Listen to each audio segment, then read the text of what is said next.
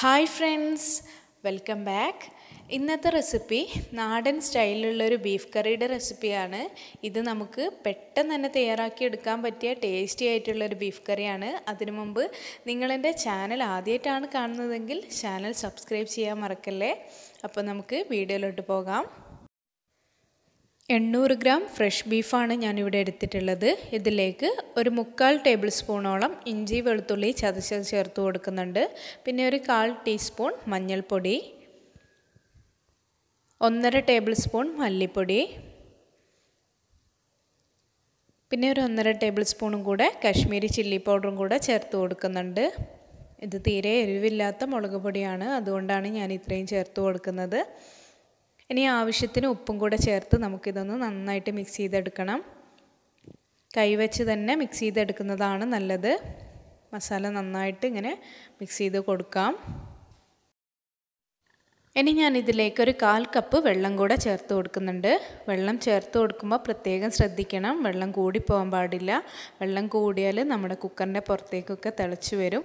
അപ്പോൾ നമ്മുടെ ബീഫിനൊരു ടേസ്റ്റ് ഉണ്ടാവില്ല. അപ്പോൾ ഞാനിപ്പോൾ ഇതിൽ ഇത്രയും വെള്ളം ചേർത്ത് കൊടുക്കുന്നത് നമ്മൾ കറി ഉണ്ടാക്കിയെടുക്കുമ്പോൾ ഈ ഒരു വെള്ളം ചേർത്താണ് നമ്മൾ കറി ഉണ്ടാക്കിയെടുക്കുന്നത്. അപ്പോൾ നല്ലൊരു ടേസ്റ്റ് ആയിരിക്കും നമ്മുടെ കറിക്ക്. അപ്പോൾ ഞാനിത് കുക്കറിൽ വെച്ചിട്ടുണ്ട്. 5 വിസിലടിഞ്ഞപ്പോഴേക്കും ബീഫ് നന്നായി കുക്കായി കിട്ടിയിട്ടുണ്ടായിരുന്നു. അപ്പോൾ നിങ്ങളുടെ കയ്യിലുള്ള ബീഫിൻ്റെ വേവിനനുസരിച്ച് നിങ്ങൾ കുക്ക് ചെയ്തെടുക്കുക. കറി ഉണ്ടാക്കിയെടുക്കാനായിട്ട് ഞാനിവിടെ ഒരു മൺചട്ടി സ്റ്റൗവിൽ വെച്ചിട്ടുണ്ട്. അപ്പോൾ മൺചട്ടി നന്നായിട്ട് ചൂടായി വരുമ്പോൾ ഒരു 2 ടേബിൾ സ്പൂണ് വെളിച്ചെണ്ണ ചേർത്ത് കൊടുക്കുകയാണ്. മൺചട്ടിയിൽ ഉണ്ടാക്കിയെടുക്കുമ്പോൾ ഒരു പ്രത്യേക ടേസ്റ്റാണ്.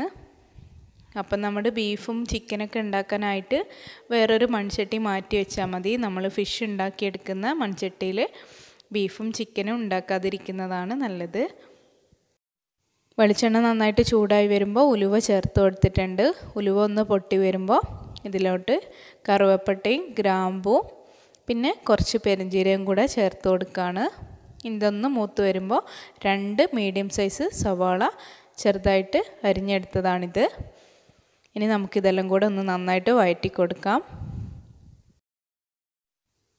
ലോ ഫ്ലെയിമിൽ വെച്ച് വഴറ്റിയെടുക്കാൻ പ്രത്യേകം ശ്രദ്ധിക്കണം, അല്ലെങ്കിൽ പെട്ടെന്ന് അടിക്ക് പിടിക്കും. അപ്പോൾ ഇങ്ങനെ ഒന്ന് നന്നായിട്ട് വഴറ്റി കൊടുക്കാം.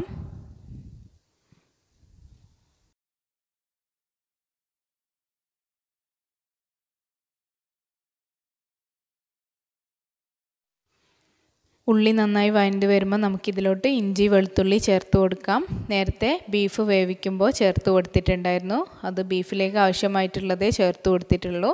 ഇനി നമുക്ക് മസാലയിലേക്ക് ആവശ്യമായിട്ടുള്ളതും കൂടെ ചേർത്ത് കൊടുക്കാം. അപ്പം ഞാനിവിടെ ഒരു 4 അല്ലി വെളുത്തുള്ളിയും ചെറിയൊരു ഇഞ്ചിയുടെ പീസും ചതച്ചതാണ് ചേർത്ത് കൊടുത്തിട്ടുള്ളത്. ഇനി ഇതിൻ്റെ പച്ചമണം മാറുന്നത് വരെ ഒന്ന് വഴറ്റി കൊടുക്കണം.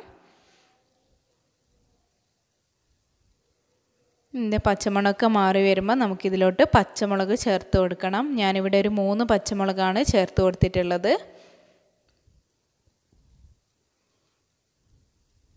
ഇനി നന്നായി വഴറ്റി കൊടുത്തതിന് ശേഷം നമുക്ക് മസാലപ്പൊടികളൊക്കെ ചേർത്ത് കൊടുക്കാം.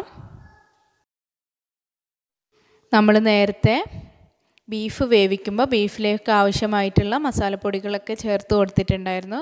ഇനി നമുക്ക് ഈ മസാലയിലേക്കും കൂടെ ആവശ്യമായിട്ടുള്ള മസാലപ്പൊടികൾ ചേർത്ത് കൊടുക്കാം. അപ്പോൾ ഞാനിവിടെ 1 ടേബിൾ സ്പൂണ് മല്ലിപ്പൊടി കൂടെ ചേർത്ത് കൊടുത്തിട്ടുണ്ട്. പിന്നെ ഒരു 3/4 ടേബിൾ സ്പൂണ് കാശ്മീരി ചില്ലി പൗഡറും കൂടെ ചേർത്ത് കൊടുത്തു. ഇനി ഇതിൻ്റെ പച്ചമണം മാറുന്നത് വരെ ഒന്ന് വഴറ്റി കൊടുക്കാം. പച്ചമണമൊക്കെ മാറി വന്നിട്ടുണ്ട്. ഇനി നമുക്കിതിലോട്ട് ഒരു തക്കാളി ചേർത്ത് കൊടുക്കാം. ഒരു മീഡിയം സൈസ് തക്കാളിയാണ് ഞാനിവിടെ ചേർത്ത് കൊടുക്കുന്നത്. ഇനി ഇതും കൂടെ ചേർത്ത് നന്നായിട്ടൊന്ന് മിക്സ് ചെയ്ത് കൊടുത്തതിന് ശേഷം ഇത് അടച്ചു വെച്ച് കുക്ക് ചെയ്തെടുക്കാം. തക്കാളിയൊക്കെ കുക്കായി വന്നിട്ടുണ്ട്. ഇനി നമുക്കിതിലോട്ട് നമ്മൾ നേരത്തെ വേവിച്ച് വെച്ച ബീഫ് ചേർത്ത് കൊടുക്കണം. ബീഫ് ഒരു 80% കുക്കായതാണ്. ഇനി നമുക്കിത് എല്ലാം കൂടെ ചേർത്തൊന്ന് മിക്സ് ചെയ്തൊന്നും കൂടെ കുക്ക് ചെയ്തെടുക്കാം. ബീഫ് വേവിക്കുമ്പോൾ ഒരു 1/4 കപ്പ് വെള്ളം ചേർത്തിട്ടുണ്ടായിരുന്നു. അപ്പോൾ ബീഫ് വെന്ത് വരുമ്പോഴേക്കും നമ്മുടെ ബീഫിൽ നിന്നും നന്നായിട്ട് വെള്ളം ഇറങ്ങി വരും. അപ്പോൾ ആ വെള്ളം മുഴുവൻ നമുക്കിതിലേക്ക് ചേർത്ത് കൊടുക്കാം. അപ്പോൾ നമ്മുടെ കറിക്ക് നല്ലൊരു ടേസ്റ്റ് ആയിരിക്കും. നമ്മൾ വേറെ വെള്ളമൊന്നും ചേർക്കുന്നില്ല. ഇനി നമുക്കിതെല്ലാം കൂടെ ഒന്നും കൂടെ മിക്സ് ചെയ്തതിന് ശേഷം ഒരു ലോ ഫ്ലെയിമിൽ വെച്ച് ഒരു 15 മിനിറ്റും കൂടെ കുക്ക് ചെയ്തെടുക്കാം. മൺചട്ടിയിൽ വെക്കുമ്പോൾ ഇങ്ങനെ ലോ ഫ്ലെയിമിൽ വെച്ച് എത്ര നേരം തിളപ്പിക്കുന്നോ അത്രയും നമ്മുടെ കറിക്ക് ടേസ്റ്റ് കൂടും. പിന്നെ ഇത് നമുക്ക് അടച്ച് വെച്ചൊന്നും കൂടെ കുക്ക് ചെയ്തെടുക്കണം. കുറച്ച് കറിവേപ്പിലയും കൂടെ ചേർത്ത് കൊടുത്തിട്ടുണ്ട്. ഞാനിവിടെ ഒരു 15 മിനിറ്റാണ് ഇതൊന്നും കൂടെ നന്നായിട്ട് കുക്ക് ചെയ്തെടുക്കുന്നത്. അപ്പോൾ കറിയൊക്കെ നന്നായിട്ട് തിളച്ച് വന്നിട്ടുണ്ട്. അപ്പോൾ നല്ലൊരു മണമൊക്കെ വരുന്നുണ്ട്. നമ്മുടെ ബീഫൊക്കെ നന്നായിട്ട് വെന്ത് കിട്ടിയിട്ടുണ്ട്. അപ്പോൾ ഞാൻ ഈ ഒരു ടൈമിൽ ഗരം മസാല ചേർത്ത് കൊടുക്കുകയാണ്. ഒരു 2 പിഞ്ച് ഗരം മസാലയാണ് ചേർത്ത് കൊടുത്തിട്ടുള്ളത്. ഈ ഒരു ടൈമിൽ തന്നെ കുരുമുളക് ചതച്ചതും പെരുംജീരകം ചതച്ചതും കൂടെ ചേർത്ത് കൊടുക്കുന്നുണ്ട്.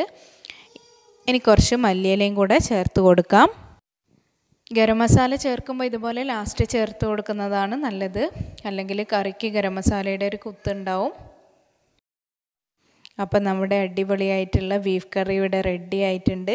ഞാൻ 2 പച്ചമുളകും കൂടെ കട്ട് ചെയ്തിട്ടിട്ടുണ്ട്. ഇങ്ങനെ അവസാനം പച്ചമുളക് ചേർത്താലും നമ്മുടെ കറിക്ക് ഒരു പ്രത്യേക രുചി ഉണ്ടാവും. ഈ ഒരു ബീഫ് കറി പത്തിരിയുടെ കൂടെയും പൊറോട്ടയുടെ കൂടെയും ഗീ റൈസിൻ്റെ കൂടെയൊക്കെ നല്ലൊരു കോമ്പിനേഷനാണ്. അപ്പോൾ നിങ്ങൾ ഇതുപോലെ ഒന്ന് ട്രൈ ചെയ്ത് നോക്കണം. എന്നിട്ട് അഭിപ്രായങ്ങളൊക്കെ കമൻറ്റ് ബോക്സിലൂടെ അറിയിക്കണം. പിന്നെ നിങ്ങൾക്ക് എൻ്റെ വീഡിയോ ഇഷ്ടമായെങ്കിൽ ലൈക്ക് ചെയ്യാനും ഷെയർ ചെയ്യാനും പിന്നെ ചാനൽ സബ്സ്ക്രൈബ് ചെയ്യാത്തവരുണ്ടെങ്കിൽ ചാനൽ സബ്സ്ക്രൈബ് ചെയ്യാനും മറക്കല്ലേ. പുതിയ റെസിപ്പീസുമായി നമുക്ക് വീണ്ടും കാണാം. Thank you.